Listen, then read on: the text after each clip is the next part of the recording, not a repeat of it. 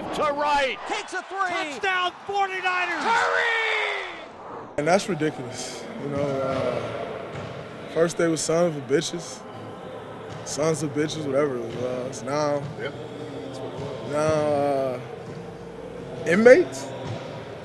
Like, I know some inmates. They don't pay taxes. They're not community leaders. You know, they're not Jenkins flying to the White House and flying to DC and doing all these different things to make a difference. They're not Cap donating $1 million. So, that's like, come on, man. Inmates? Like, that's unacceptable. How do you think Goodell should react to this, handle this situation? Will he react to it is the question.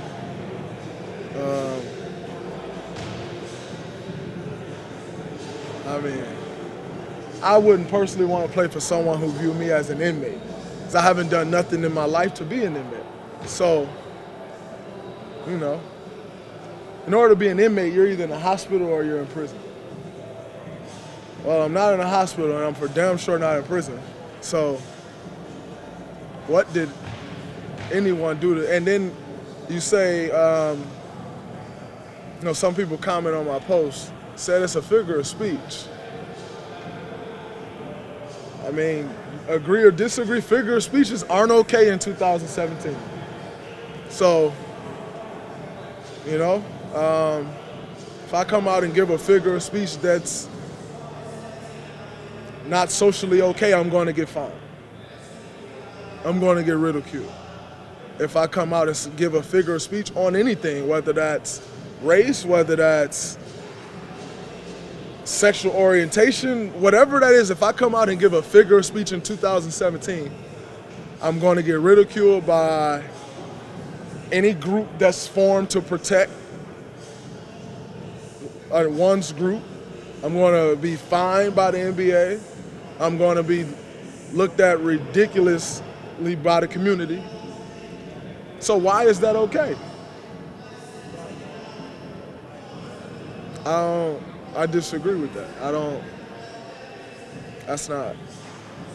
don't see anyone out there that's, you know, an inmate. If you're an inmate, you're not playing. So, you know, they pay taxes just like he paid taxes. And, you know, if I've learned a bit about business, maybe more. So, it's a strong word to use about someone else's kids again. It's crazy.